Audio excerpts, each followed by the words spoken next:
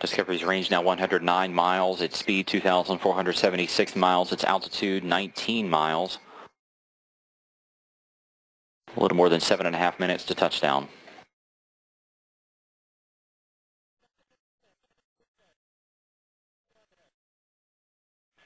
Discovery, you can take air data. Taking air data.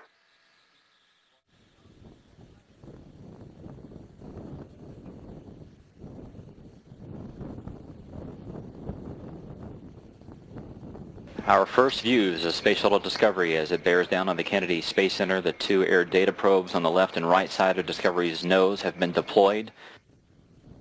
They are measuring the speed of the wind around the vehicle and updating the airspeed and rate of descent to the onboard computers.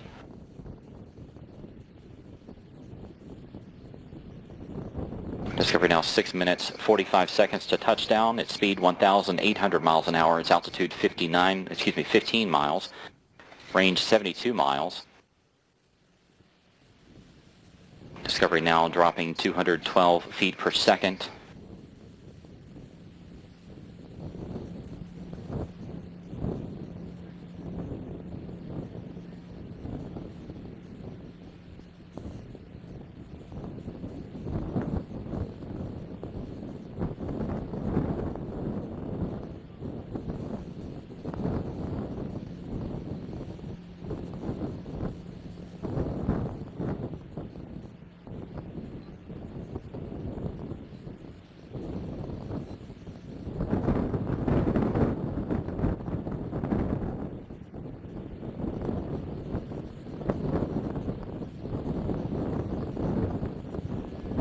Discovery, you are on energy approaching the hack.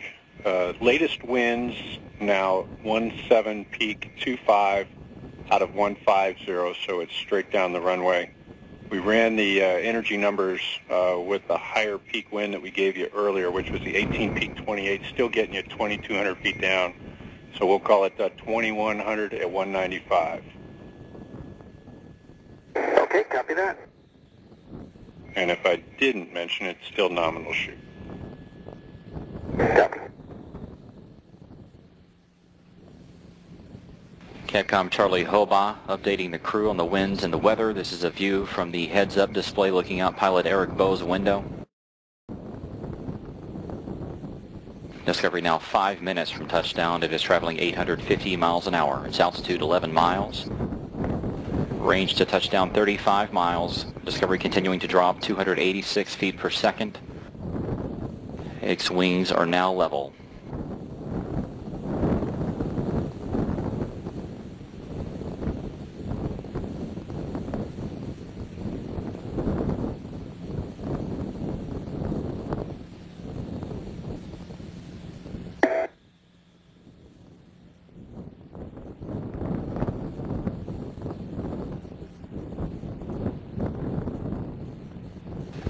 Discovery now traveling 654 miles an hour.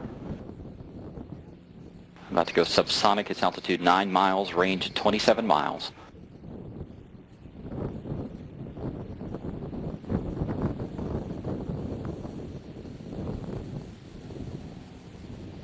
Four minutes to touchdown.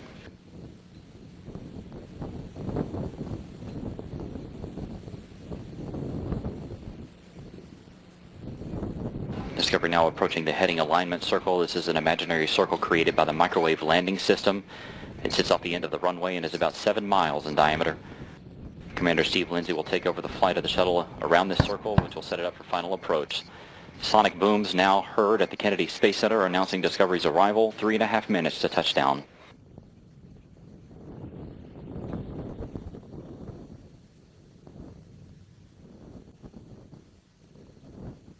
Discovery beginning this left-hand turn around this heading alignment circle. This will be a 252-degree left-hand turn.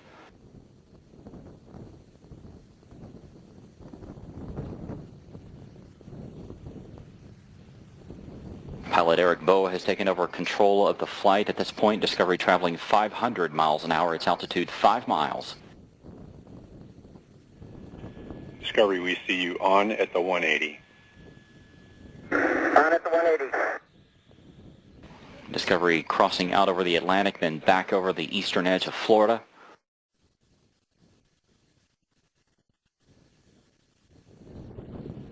Commander Steve Lindsay back in control of Discovery for the remainder of this heading alignment circle. 2 minutes, 30 seconds to touchdown. Discovery traveling 440 miles an hour. Its altitude 4 miles.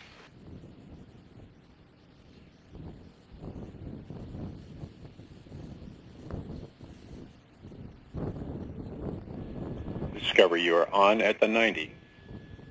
On at the 90.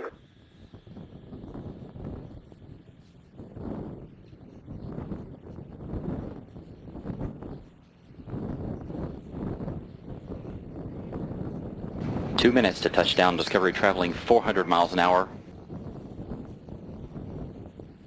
Discovery beginning to line up with runway 15. This is the northwest to southeast approach at the Kennedy Space Center.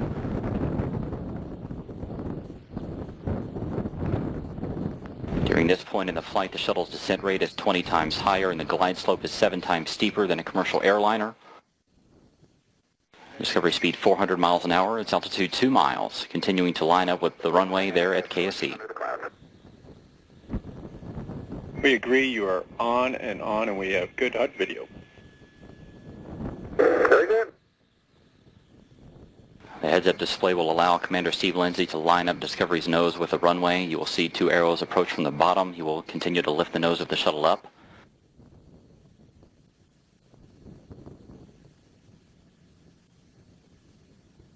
Discovery speed 370 miles an hour. This is Space Shuttle Discovery's final minutes of flight.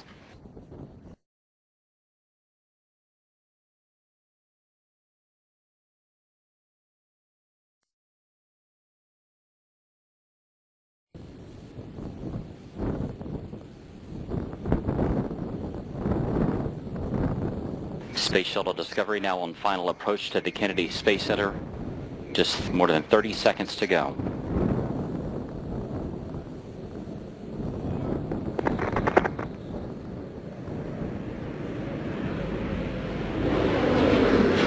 Discovery's gear is down and locked.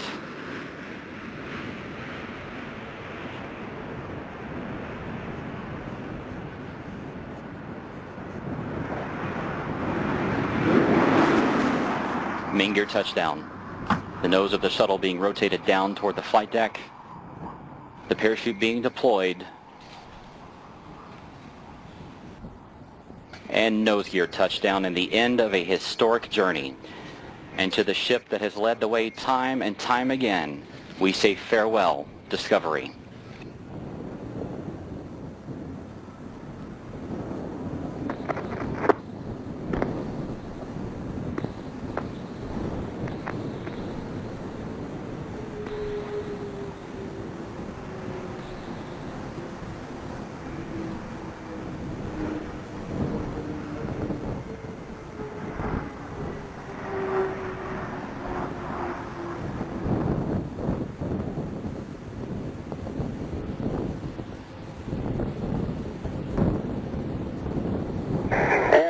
Discovery for the final time. We'll stop.